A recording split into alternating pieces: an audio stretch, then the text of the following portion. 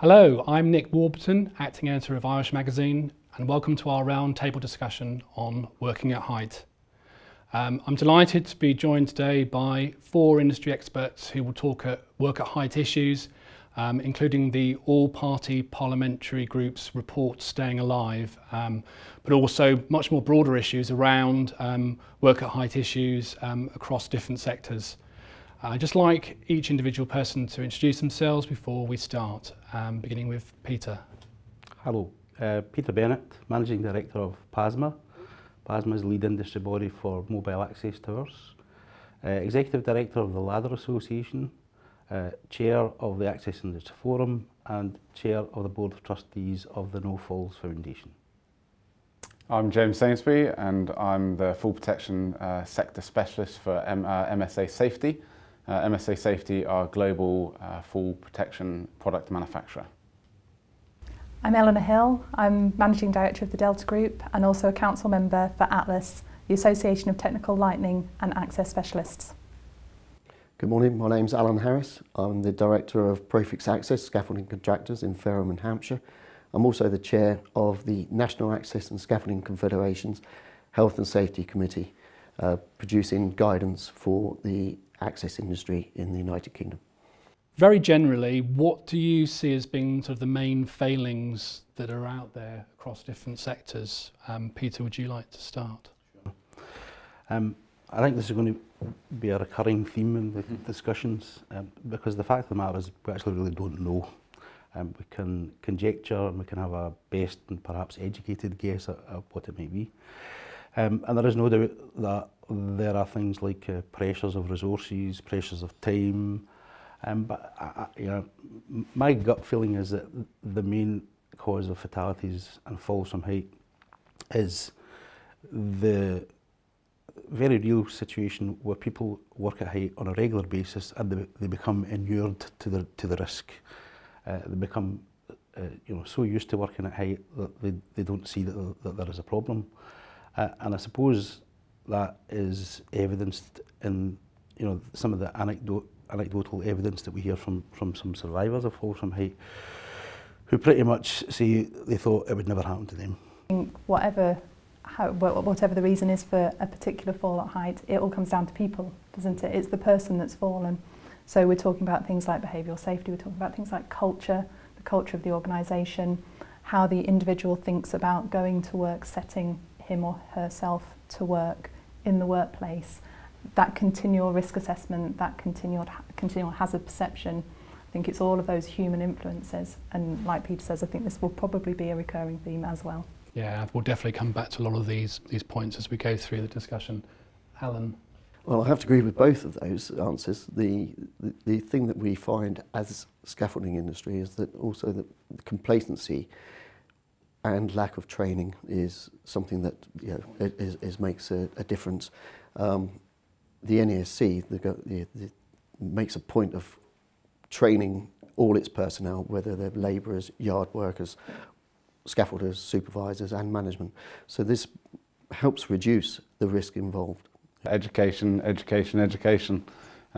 We live in an industry, construction industry is so great and sparse, and the variety of trades and bodies, and we spend a lot of time trying to educate, and you're only as good as implementing that actually on the ground, and from the top right down to the nitty-gritty of it.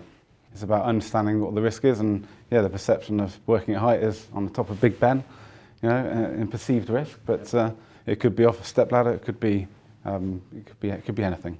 Anywhere that you can fall and cause yourself personal injury. It is you are working at height then, yes. Aren't you? It's quite interesting that we should say that as well, because when Professor Ragnar Lofsted was undertaking the review of the work at height regulations, there was quite a strong lobby to reintroduce the so-called 2-metre rule. And I know that from our point of view in Access Industry Forum, we were united in saying we should not reintroduce it. It wasn't there in the first place, as it happens, right? But this concept that low-level heights, you're somehow, you've got some sort of magical protection, when you're at 1.99 metres it's a fallacy. And in actual fact, we got our colleagues at HSE to look up some of the stats, and whilst there are not so many fatalities from low heights, there are loads of injuries, loads of life-changing injuries. Well, it comes back to your point you made at the beginning about complacency, isn't it? I think as soon as you've got a 2 metre rule in there, very good point. as soon as you're below 2 metres, complacency slips in. I think as soon as you know that you can fall and injure yourself, you are working at height. We manufacture a lot of rooftop access systems, and to touch on a 2 metre rule, also horizontally. So in the HSE guidance a few years ago, there was a 2 metre boundary, if you like, from a known risk. You know, put a bit of sticky tape down and don't cross that barrier. The problem is that is still perceived as a recognised method, if you like, and actually it's not something that's going to last. You've also got to address the rescue side of things as well. So you know, you can stop someone from falling, and if you put the right products in place, the right training, the right products. But you've also got to rescue somebody if they misuse that or use the wrong type of PPE. But yeah, it comes back to that education again. Yep. Go on, sorry. I think with training, training is obviously essential. At Atlas, we say that all our members have to train, and we have a minimum percentage of working hours that has to be devoted to training. But it's also the experience, it's implementing that training, implementing that learning, implementing that knowledge. And I think that comes back to the culture bit of it. So you can give people the tools, they can be in their head, but then they have to actually apply them. They have to know why they're applying them, and they have to believe the reasons why they're applying them. That's good. But that could also mean that supervision and management control of your operatives, you know, need to be on top of, you know, the working practices and the safe systems of work that you produce as a manager should be implemented on site, and that only comes through supervision. Yeah. Yes. So, you know, it's a point that's been used a couple of times by a few people in respect of training, and there is no doubt about it that certainly from our perspective in Access Industry Forum, it's a very important feature of all of the organisations who are part of the Access Industry Forum. But some of them, or certainly one of them in particular, struggles to get that message across. And what I mean by that is, when you look at scaffolding, when you look at MUPs, when you look at towers, when you look at suspended cradles, it's pretty obvious to people that kind of stuff is kind of dangerous. You know, we really should know what we're doing. Where we have a real difficulty is in the, let's say, the less sophisticated work height equipment, ladders and step ladders. As I mentioned at the outset, I'm involved in the Ladder Association, and we have a real difficulty in persuading people that you should be trained and you should be competent to use a ladder as much as, if not even more so, than some of the other more sophisticated work height equipment.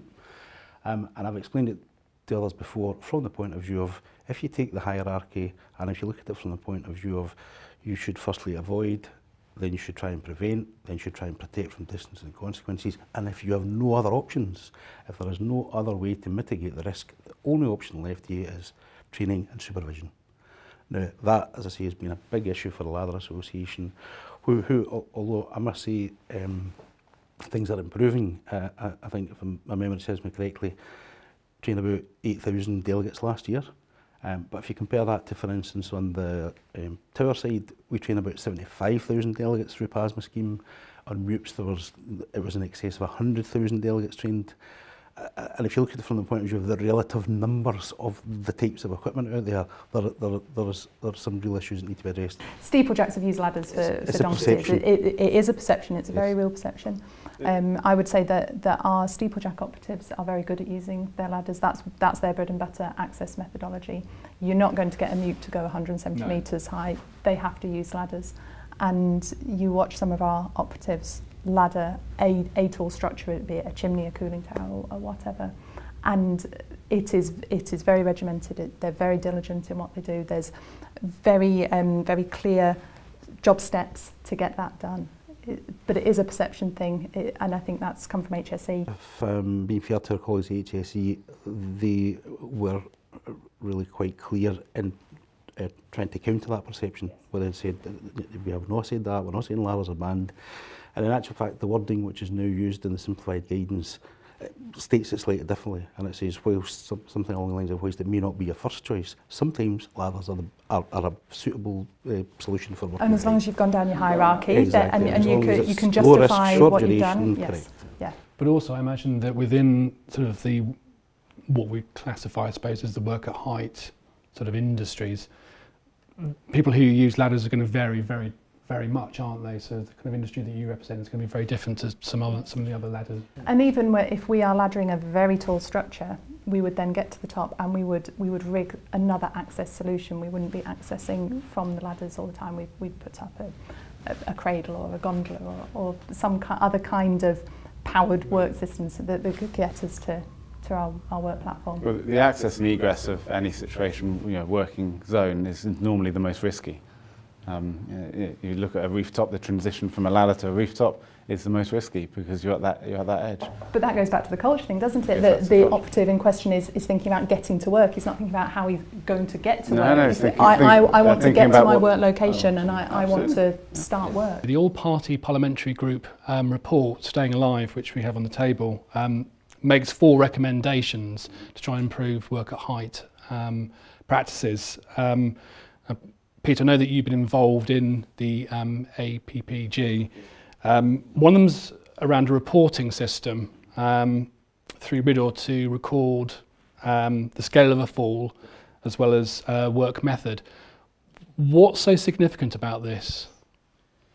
Well, it goes back to the point that I'd made at the very outset, that when you ask me a question, why is this happening, what are the causes for it, the simple fact of the matter is, I don't know. And the reason we don't know is because the data which is gathered in respect of reporting injuries and dangerous occurrences and fatalities is all in free form, so it's done in free text, and that makes it very, very difficult to analyse it, to basically look at it to see what trends are. And whilst we have put forward freedom of information requests before, and we're told that our colleagues at HSE can do data mining, my contention is, and always has been, why don't we just ask the right questions in the first place, and then you don't need to do the data mining. I don't think it's going to be difficult at all.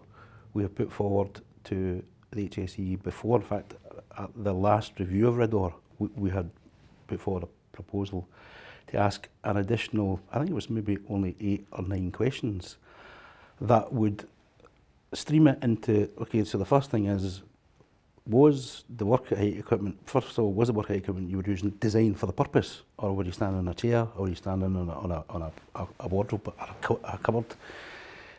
If we can, first of all, say, yeah, it definitely was equipment that was designed for the purpose, okay, so what kind was it? Was it a tower? Was it a scaffold? Was it a mute? Was it a ladder? That again streams it in the direction of the different organisations. And all of this, can be answered really quite simply. As soon as we know that it is a fall from height, stream it in that direction, ask these additional questions from a drop-down menu, and it would not put any additional burden on industry, which is I think is the big, or what is given to us as the big concern, that it's going to be an additional burden on industry. No. The NASC publishes a report every year, and it's the safety report.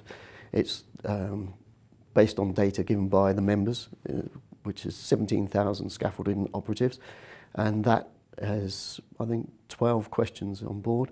It basically starts whether it was in the yard, was it on level ground, was it working at height, what was the height, and circumstances that caused the incident.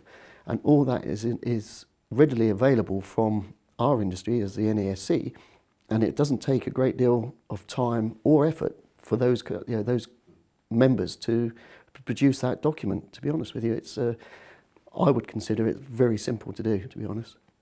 Okay, so James, you wanted to... No, I was just going to say it's it varies, doesn't it? Because in certain sectors of the industry, I think the statistics don't really sum up the true scale of it.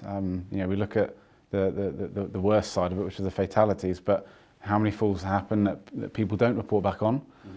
We live in an environment where, if I use the term, whistleblower, you don't want to be a whistleblower in this industry. You want to just get on with your job. Your time management again, in terms of the duration of the work expected of you. But wouldn't the whistleblower, this is again down to culture, isn't it, within the organisation that you work for. So if a scaffolding company has a no-blame culture, then the information will come back from site and you can produce documents to try and implement new safe systems of work. Yeah, and these no-blame cultures, they have to be driven from a CEO, from board, all the way through the different chains of command. Because that's going to be one of the challenges, isn't it? It's around how you create this no-blame culture. And then you wanted to say something. Just thinking about better reporting, there are a lot of very responsible bodies, trade associations, doing their own reporting. You've touched on it with NASC. I know Atlas does. We do our own reporting. I know lots of the AIF member trade associations do their own reporting. The information is there. The information is out there. And there are a lot of responsible contractors and responsible people who want to see that information and get hold of that data and do something with it. A central place where it could all be fed into and collated would not be a bad thing. Of all of the input that went into the APPG, the widest consensus was on this one, was to say that we should have better reporting of incidents involving falls from height. Because I believe RIDOR at the moment, it does ask the distance of a fall, doesn't it? But then asks to give a brief description. But it's and that's where the problem comes. And it's very subjective then, that, Correct. isn't it? And analysing that data is very tricky. I think, really, from everyone's point of view, any sensible, safety-minded organisation that wants to look at where do we direct our resources, where do we direct our efforts, the first thing you need to know and understand is what is the problem, how big is the problem, what is it we're dealing with. This would just get us to that situation. This would get us to the starting point of saying, right, okay, what is the problem, where is it, what do we need to be dealing with, and then we can start to look at, and I know the APPG mentions this as well, then we can start to move on to, well, what about, instead of waiting for the accident to happen, we actually ask for near misses, we ask for the... Yeah, I was going to come on to that. Exactly. Yes. Find out what the precursor is to the accident, really. Yeah. Do you think that the fear of prosecution and loss of reputation is something that people will, are wary to report near misses and things of that nature? I mean, I know that we've looked at it, and the APPG, sorry. No, it's an open...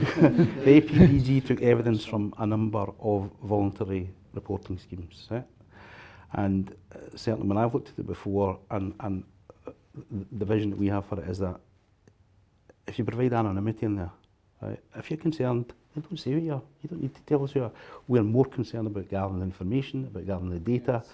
And the only thing that we then need to guard against is that we have some means of ensuring that we don't have duplicate reporting. And we can do that fairly easily with some fairly simple steps.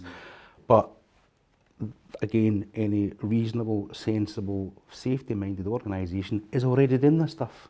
Right? And it's that culture thing, isn't it? It's, certainly at Delta, we're very much, if you have a near miss, please tell us. It is a free learning.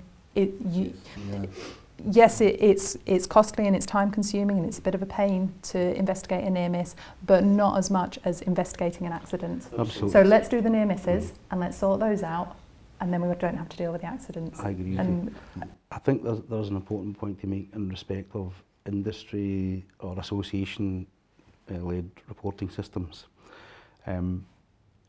Those reporting systems can work very well where you have members who are at the sharp end. So where you have contractors and your organisation has a direct dialogue with them. It is in their interest, and there are not too many steps in between or too many intermediaries in between to get that information to you. It is difficult for some organisations such as PASMA and other organisations where the equipment that falls within our remit gets to the user, the person at the sharp end, via maybe 2-3 intermediaries. And we're lucky if it even gets reported to the first one back, and it's certainly difficult for it to get to the second one back, and it then never even gets to us. If we also look at it from the point of view of, I mean, I think the thing to bear in mind is that the members of your organisations are the good guys. They're the guys who are already responsible, and they're the people who are saying we should be part of an organisation. We want to, raise standards. We want to make sure that everything is as safe as possible.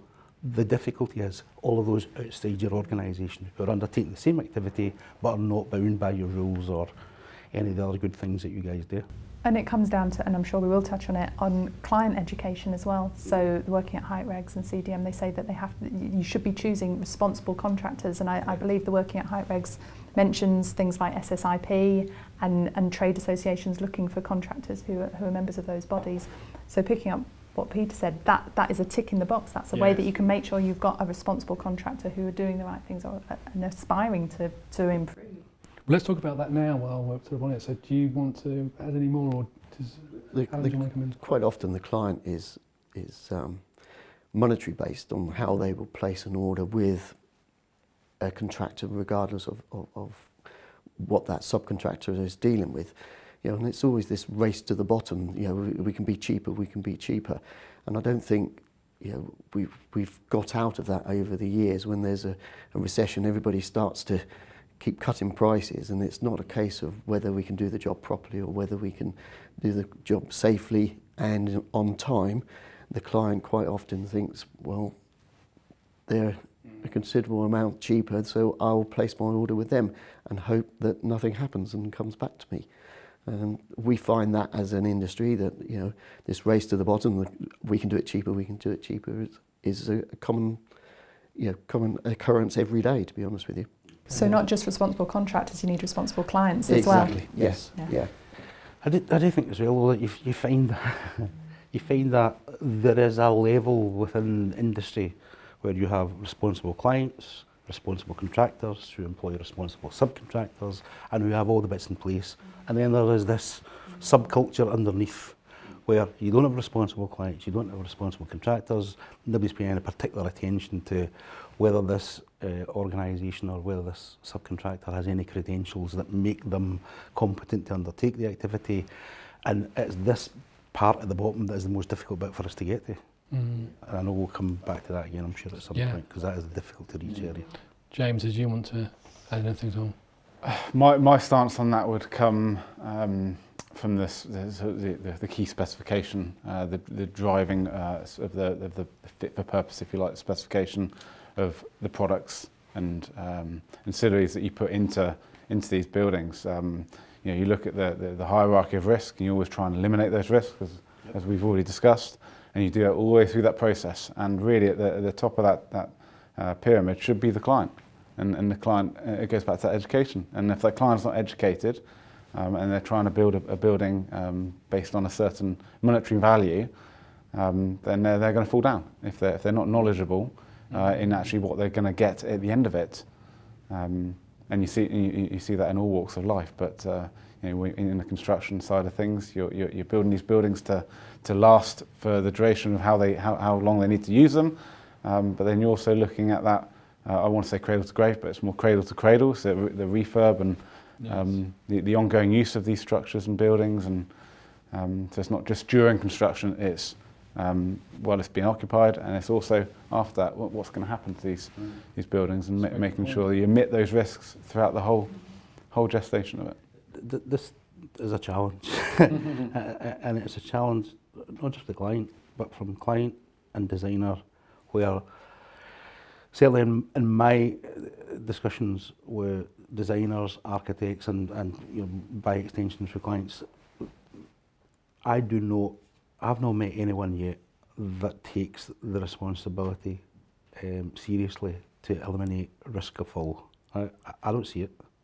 I see with designers and possibly with clients as well, who are you know, more intent on the aesthetics.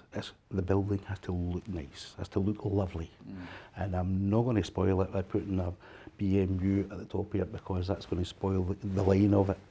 And so, you know, in the nicest possible way, what we see fairly regularly is with these, you know, lovely buildings with big atria, is that they know they've got a responsibility for ongoing maintenance, and they've got to advise the client on that. And the answer is very simple: spider machine or rope access.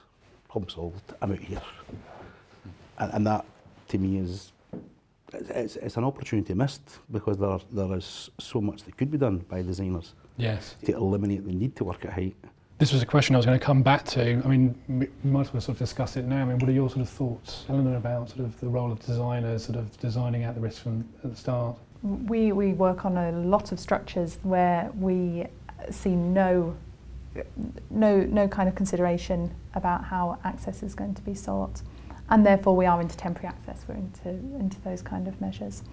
It is certainly in heavy industry. It's starting to happen more. So I can think of many chimneys where access is designed in, so permanent ladders, eye-bolt fixings, all of those things. So it is starting to come through, but it comes back to this education at the very basic, the start of it, which is important, and it is taking a while. Who can drive that education? Does it have to be sort of which body do you think should take responsibility for driving that education? Well, it's there in legislation anyway. It should be considered. It isn't, but it should be, or isn't considered as far as it should be. It's a dialogue thing though, isn't it? Education should come from the top. HSE should be driving that dialogue. All of the trade bodies for architects and all of that should be being driven as well. The recent updates in CDM have definitely helped in terms of putting the onus onto principal contractors and clients and designers and funneling out the nitty-gritty of it, and actually giving the onus to a competent designer to actually impart an adequate scheme, an adequate way of building the building, an adequate way of managing the building. And because I mean, I'm not an architect, I'm not a designer. That's not my background. But I would have thought that to design in access would be so fundamental and such a sought-after thing. I'd thought that would be ideal. If I were an architect, that would be what would be driving me to design that in. But amazingly, it's not. But amazingly, it's not. Because it affects the aesthetics of the building. Yeah. But the bread and butter, the practicality, that would drive me. I'd want to nail that. Yeah, that's a good point. Alan, there are some architects who, as a contractor, would work on projects, and you can see things that are in place for future maintenance of the project, but on numerous occasions on projects that we're working on, there is nothing in place for maintenance of that structure in the future. Yeah. Let's be honest with it. The simple fact of the matter is that by not designing in or designing out the need to work at height, it's what keeps all these organisations in business. Yep. Okay. So we're kind of in a quandary. I think if we're doing what is morally and ethically right, we need to bring it to the attention of clients and designers to say, in actual fact, if you had designed this differently, if you'd put a gantry in there, if you'd got the lights to lower down so that we don't need to go up there, then that would have been a much better way of dealing with it. And although it does keep all of scaffolding companies, MUPS companies, keeps them in business because they sell big machines to get up to atria and things like that. The simple fact of the matter is that if you look at it over a lifetime of a building, you are exposing people to risk of fall that many times that you need to go in and change the light bulbs, whereas if you eliminated it, that's gone. Yeah, it's a good point. I was sort of going to come back to that later on when we talk about technology, because we did an article in Irish Magazine around demolition, and they use drones to basically go and do observations up on chimneys. They still have to at the end of the day go up there on the chimney and do the work, but it just minimises the number of times they have to go up. So, I mean, that's a good point. It's around basically trying to sort of minimise the amount of work at height. We use drones. We certainly for heritage structures. So if we know that there's maintenance that's required on a heritage chimney, for example, we would use a drone to do a first shot at it, a first pass, see what we're looking at, check out the access, check out all of those things, and it can go back to the client. And there's always a dialogue between us as the contractor and the client about planning. It can't eliminate everything, however. Sometimes you need to get your hands on it. Sometimes, certainly if you're doing any kind of non-destructive testing and you need to physically access the structure. Yeah. But it can give a very, very good first base to do better planning, to make sure that your access methodology is robust and it's fit for purpose, and you've eliminated as much risk as you can. Yeah. Alan, did you want to add anything? Not really, not on that side. Well, We use drones as well. Our office in Glasgow is a Grade B listed building, and because of the nature of what we do, we get very nervous about anyone undertaking work to the roof and things like that. And so we'd asked our contractor to have a look at the roof for us, and they'd done it the best they could. But it then became apparent, like, we actually cannot see it all. So we got a drone in, the drone went up over the roof, had a look at all of the slates up there, and as you say, we still had to go up to do it, but we knew we were going up to see. We knew where the repairs were to be done, and we knew that we could do a risk assessment and method statement based on there is a valley. We will not go outside of that valley, so there is no risk of fall. We're not going over the top of the ridge. Yeah. That's a really good point. Yep. Allows you to plan correctly. That's it. Absolutely. For our works on refineries, certainly, so we've got a work at height element, but we also have a confined space element. So when these big outages happen and we're dropping down the inside of structures, we've got it's not a drone, but it's a special camera which can withstand very, very high temperatures, and we would access the inside of a structure whilst it is still online. Again, just reducing and eliminating as much risk as we can. We know what we're looking at before we even get in there. That's a good point. It's fantastic technology when used in the right circumstance. So you've got, it can't fix everything. No. Does anybody else want to come on to technology while we're on the subject? James, is there anything you wanted to add around? One of the key initiatives in the last couple of years that MSA have really tried to spearhead is the initiatives over virtual reality, augmented reality, actually enabling not just a salesperson to actually showcase a product in a safe environment, but also educate as well. It keeps coming back to education.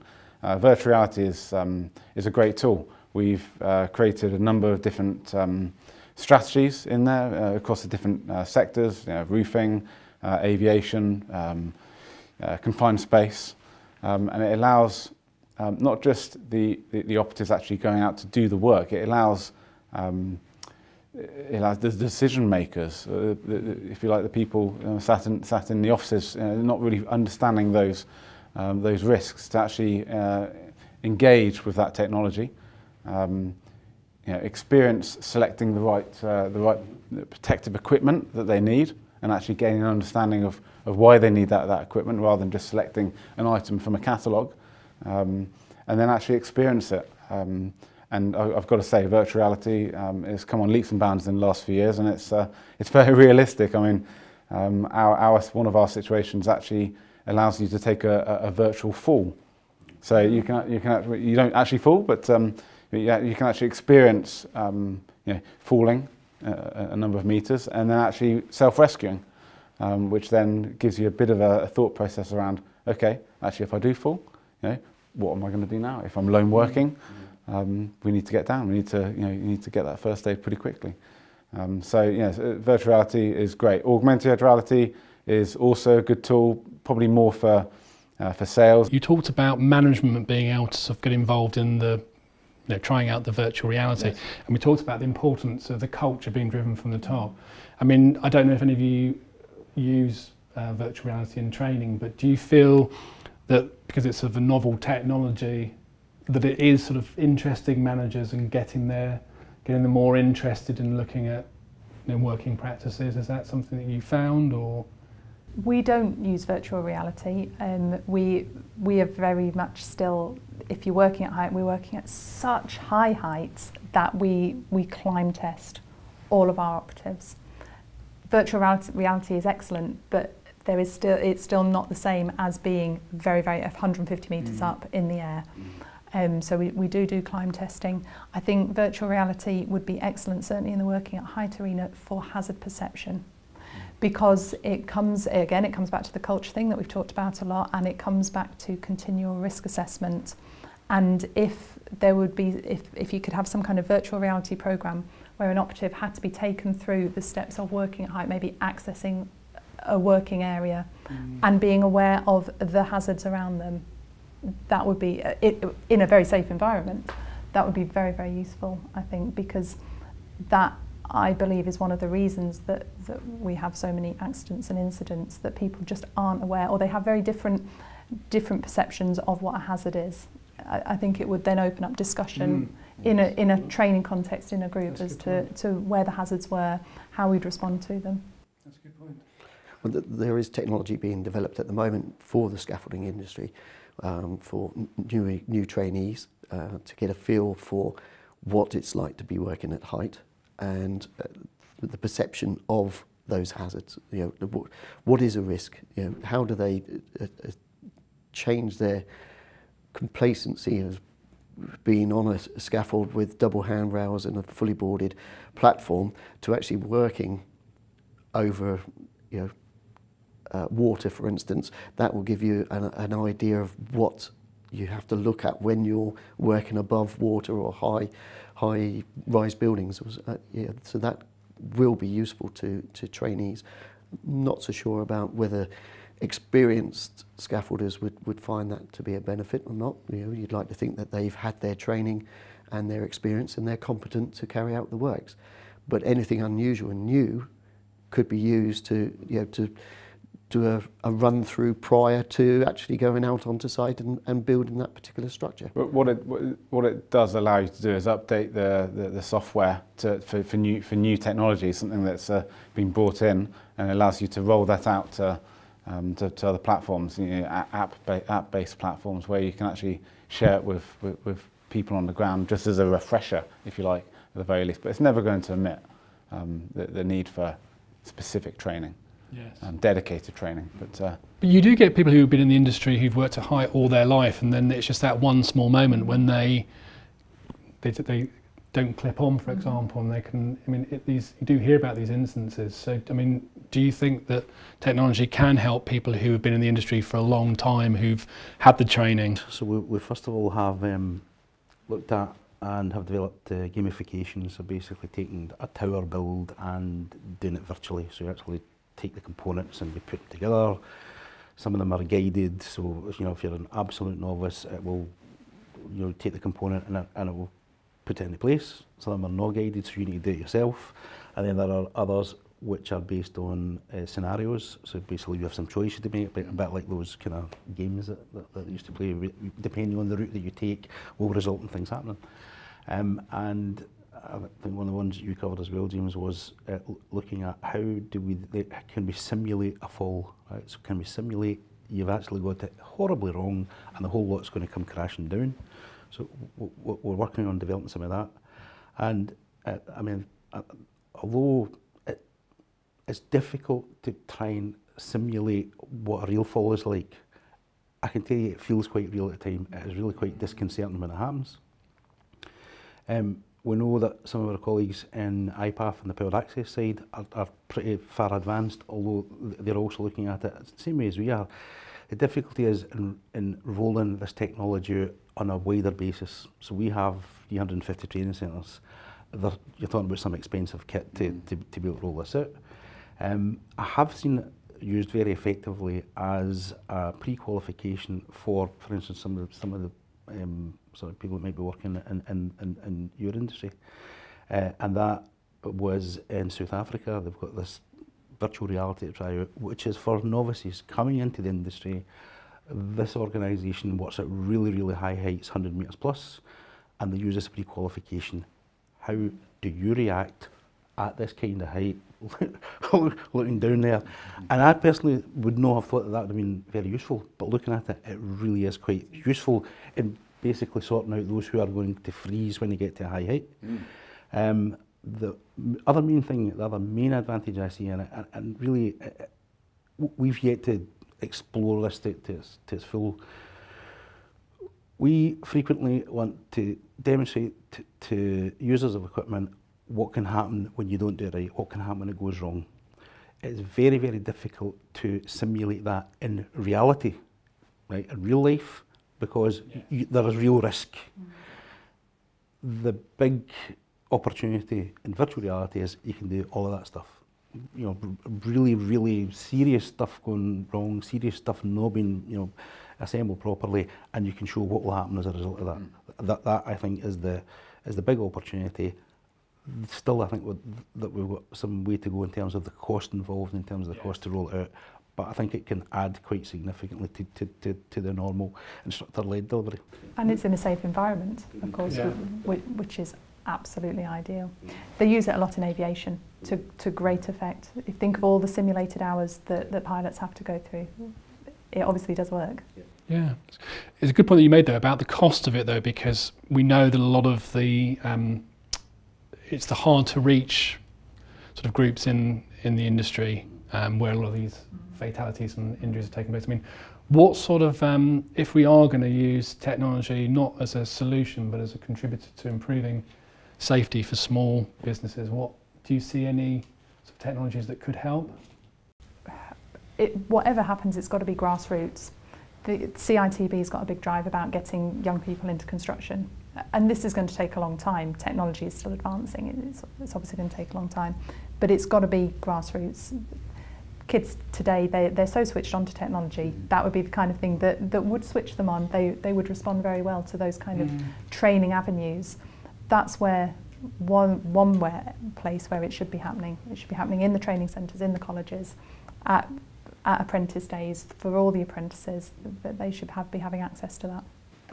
I think that there is one area in particular that I know we are working on, and I think this presents really a possibly a game-changing opportunity, and that is developing mobile apps that are in the hands of the people who are at the sharp end. And really the opportunities are boundless. The sort of things that we can do with mobile apps to get information directly to the people that you need to get it to, in their hands, right there, when they're when they're doing what they're doing, and we've yet to, I think, even scratch the surface of the power of that. Some of the stuff that for instance, we are looking at is using the mobile app to provide a means of recording inspections.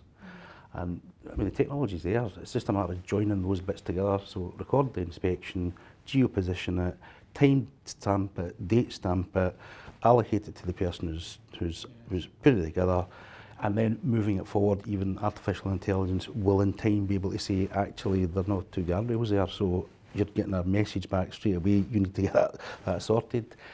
There are, as I said, I just think that is a very, very powerful direction for us to go in. And of course, when I say that, it then takes you automatically down the route of we as organisations spend a lot of time training and providing technical knowledge to people who use the equipment, the work equipment that our members provide. As you will be aware, competence is generally determined as being a combination of training, technical knowledge and experience. The experience is the bit that gets us every time. It gets most organisations. We've seen a few organisations come up with sort of what you call it, logbooks, and not taking anything away from them. It's something. I personally don't think it's very effective. If you could have something like this, where you have a mobile app, this is all my own work, that's what I've been doing this week, that then can be added to your CPD, and you essentially are making it easy for people to demonstrate experience and for us to implement continual professional development at the very basic level of anybody that's involved in work at height. That's your culture rolling, Absolutely. doesn't it? Because Correct. It's getting buy-in from each individual operative in their career, in their working progression. Correct. And I think that is important. And as soon as they've got buy-in in their career progression, they've got buy-in in safety. I think that they go hand in hand. I was listening to something just the other day actually on radio, and it was about Tesco Club Card. I don't know if you know, but Tesco Club Card, they're giving up on the club card, they're moving on to the next one. According to I don't know if he was a futurologist, but something of that nature. The next thing, as far as you're concerned, was you go past the card done its job, it let us know who you are, where you are, what you're buying, and we can now target directly to you. I see this as being the same thing. We know who you are, we know what you've been trained to do, we can see that you're putting your training to good use, so the payback for you is, when it comes to renewing your card, you don't need to train again, because you've demonstrated that you have the experience, that you're competent, and if you don't demonstrate that, then you'll have to do the training again, and that's the disadvantage of no keeping up to date with it. Yeah. James, did you want to? No, I second that. In our training culture, we adopt that mentality, in the sense of, it's useless giving a week's training every year if you can show that you've engaged and you've used that skill on site, and you can showcase that in your work and in the reporting. Then you can basically just keep that refreshing training at a minimum, which then minimises the cost, minimises the exposure, keeps that understanding going, and imparts that knowledge, and then they can impart that to their colleagues. And good training is excellent. I mean, at Delta we train, we spend thousands of pounds and lots of man hours training, and you talk to the operatives, and I know what training they enjoy and I know what training they don't enjoy. And I also know that bad training that they just have to do to tick a box to renew their cards, switches them off training. You don't want operatives switched off training. You want operatives who want to learn. You want operatives who want to be engaged when they sit in a training centre. So obviously there's training that's mandatory that we have to do, and they have to do every 1, 3, 5 years, depending on what the training is.